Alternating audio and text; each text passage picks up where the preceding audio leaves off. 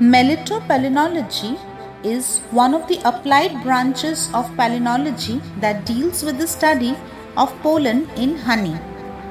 Melittopalynology or Melissopalynology can thus be defined as the quantitative and qualitative analysis of polleniflora of honeys. The term Melittopalynology is derived from the Greek words melita and melissa, meaning a bee as well as honey. The Latin word mel or melis also means honey.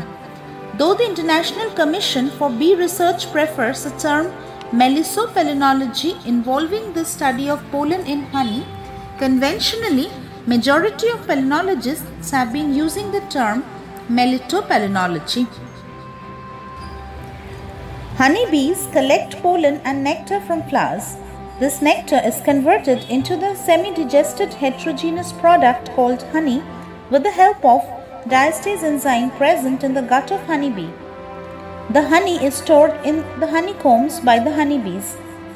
Honey are of two types, extracted honey and squeezed honey. The first type of honey is obtained through centrifugation of the honey frames, and the second type is obtained by pressing and squeezing portions of wild honeycomb. Honey vary in composition depending on the vegetation and agroclimatic conditions of the place from where the nectar is collected. There is a very close relationship between honeybee, honey and pollen, which is referred as bee botany. Pollination is a well-established fact.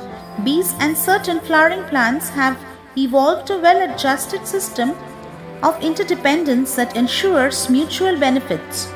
Establishment of this mutual relationship between the flowering plants and their pollinators is one of the most significant events in organic evolution.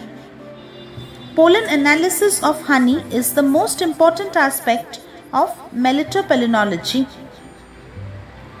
The assessment of the resource value of different plant species to bees is a major objective of Melittopalynology. In order to study a sample of honey, it is diluted using distilled water, then it is centrifuged in order to separate pollen grains. After acetylosis and further centrifugation, the pollen grains are mounted on slides using jelly, wax, polyvinyl alcohols as medium. They are observed under microscope in order to know their shape, size, aperture, sporoderm stratification and ornamentation. Pollen types are observed and photographs are taken. Finally, the pollenotaxa is identified. The data obtained from the study of pollen sample shows whether the honey is unifloral or multifloral. From honey sample which are not acetolized, the ratio of honeydew elements and pollen grains of nectariferous plants may be obtained. Hemocytometer may be used in order to get the absolute pollen count, that is APC, of honey samples. Absolute pollen counts is the number of pollen grains per 10 gram of honey. Through physicochemical analysis of honey samples using standard methodologies, estimation of specific gravity, moisture content, ash value, total protein, amino acids, sugars, phenol and heavy metals are done. Melissopalynology provides information regarding geographical source of honey, source of nectar for foraging bees, purity of honey by APC and HDE per P, unifloral or multifloral nature of honey, identification of toxic and allergic honeys, role in crop pollination, honey flow period and honey dearth period which is required for running apiaries in an efficient and profitable way. Honeys containing pollens from plants known to be poisonous or toxic are unsafe for human consumption.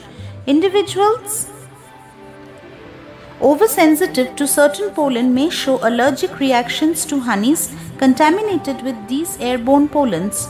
Pollen analysis helps to identify such honeys.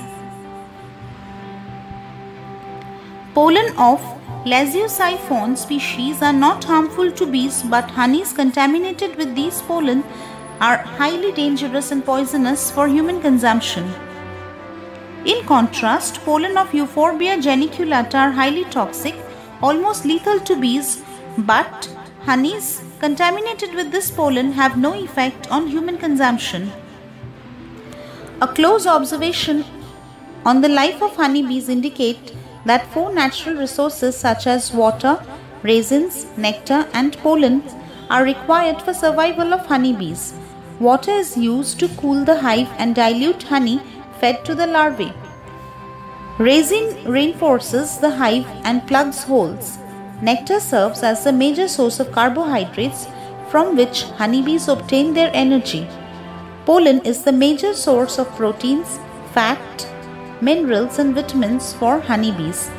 It is estimated that a worker larva requires about 142 mg of honey for development, and to make half a kg of honey, bees have to visit about 2 million flowers. On an average, one worker bee produces about half a teaspoon of honey in her lifetime.